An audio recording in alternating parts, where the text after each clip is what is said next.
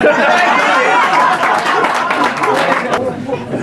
this is a little sad story that happened down in Carlow during the early years of World War II.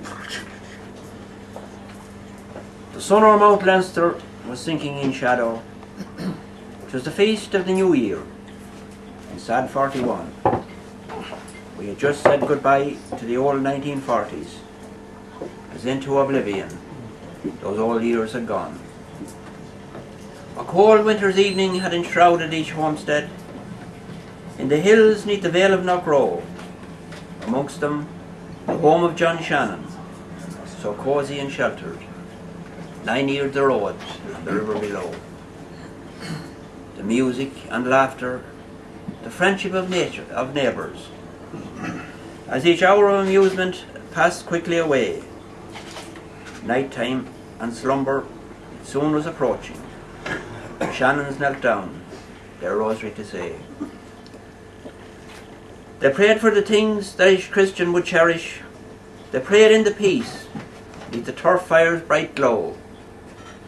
For they little knew of the fate of tomorrow, when terror would strike on the Vale of Knockrow. The music was silent now. Oh, those violins so charming. Long, long they were played at John Shannon's old place. Alas, they are now like the mute harp of Tara. Their echoes alone in memory we trace. Mount Leinster stood high on that cold winter's morning. It stood out alone in a blanket of snow. The dawn was approaching to awaken its sleepers, when terror would strike on the Vale of Knockrow. Death came that morning of terror. It came from the bombs that fell from the air. And lo, in a moment, the house of the Shannons was struck by a war shell that nothing would spare. Now look at the place where the house once did stand, just to gaze on the scene that my eyes did behold. My pen cannot paint you a picture so awful, no matter how clearly the story was told. Still more sad was the scene by the graves of Rathana, as 3 coffins one morning were laid side by side. John Shannon's 2 sisters, his only one daughter, were laid gently to slumber mid sorrow's grim tide.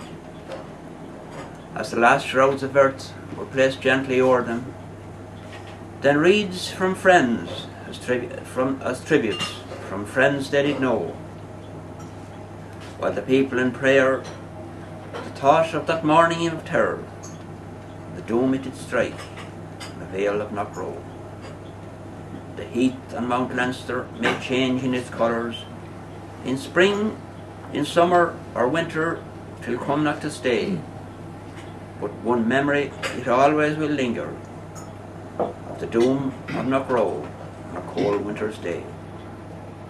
Then breathe ye a prayer for the Shannons now sleeping, all friends and mourners, wherever you go. We must all share a feeling of regret and of terror, as the doom it struck down on the Vale of Knockrow. When